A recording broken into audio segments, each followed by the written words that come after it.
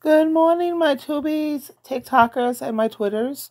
Sheila True Love here with you. Today is Thursday, March 30th. Today is March 30th, 2023.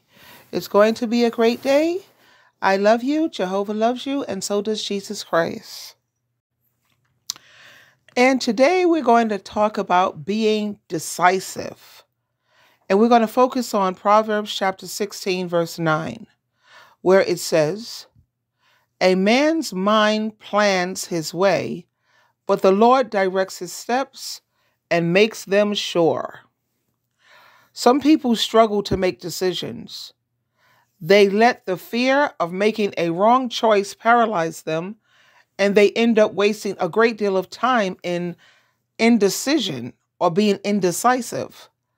But we can be confident that God will direct our steps if we learn to listen and lean on Him.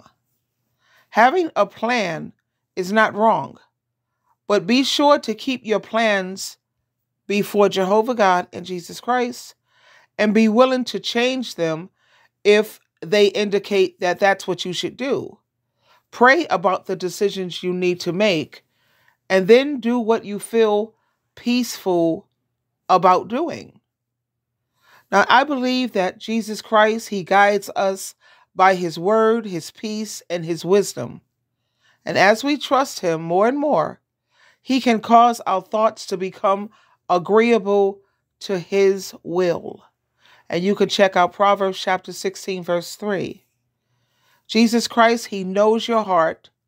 And if you truly want His will, He will guide you to the right place, even if you take a few wrong turns on the way to where you need to go. Now, one of the prayers that we can pray and say, "Heavenly Father, Jehovah, I want your will more than anything else. As I take steps of faith, please guide me. If I am going in the wrong direction, I trust you to redirect my steps, and thank you. I say this in the name of your Son, Jesus Christ. Amen." So there you have it, my darlings. It's learning how to make the proper decisions. Before I do anything or make any decisions, I tell people, you know what, I'll pray about it and I'll get back to you. Let me get back to you. And then I go in prayer to Jehovah.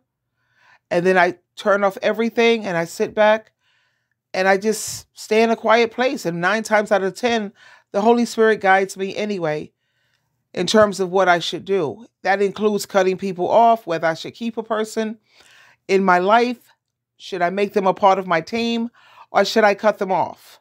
And I have cut off so many people. Please.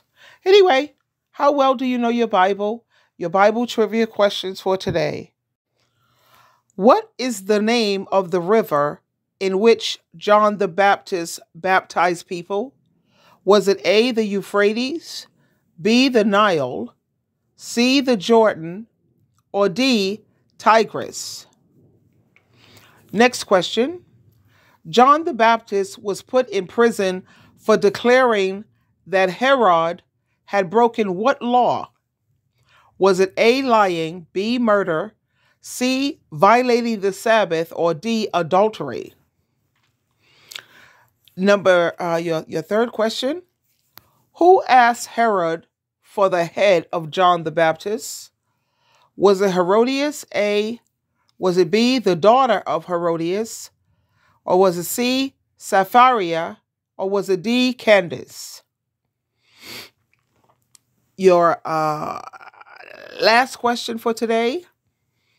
When Jesus heard that John the Baptist had been arrested, where did he go? Did he go to A, Jerusalem, B, Nazareth, C, Galilee, or D, Bethany?